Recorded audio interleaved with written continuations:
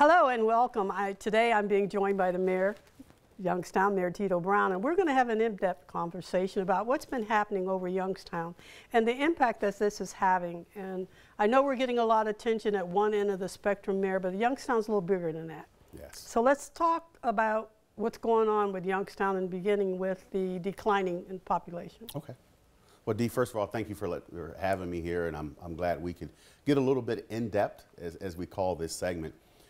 I guess one of the things I talk about, they talk about, the population of Youngstown, Ohio, and when we look at how far we've gone, we're right now at 60,068 every 10 years. They look at that. But when the population declined, as the mayor of the city of Youngstown, I still have to pave the same number of roads. We still have that many yards to cut. We still have to deliver all those services that are out there, which is, it impacts what we do as a city. People are gone. Economics leave the city, the community. I think since Black Monday, which it was in 1927, it'd be 50 years since Black Monday hit an area like this, and we're still seeing results of the steel mills closing down in this community. When I looked at some of the statistics, Mayor, what else is being changed as I saw that was median income. Mm-hmm.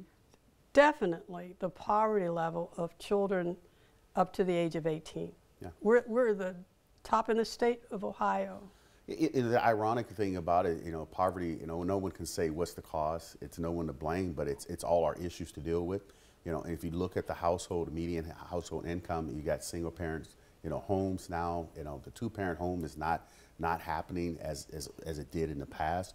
But also you're finding individuals who are taking on two jobs to make one job, so that they could just have some type of quality life for the family. So one of the things we need to focus on more is making sure that we're educating the children, but we also want to educate mom, grandma, those breadwinners in the home, if they have a GED or high school diploma, maybe some secondary education, something that they can advance a little further with their workforce.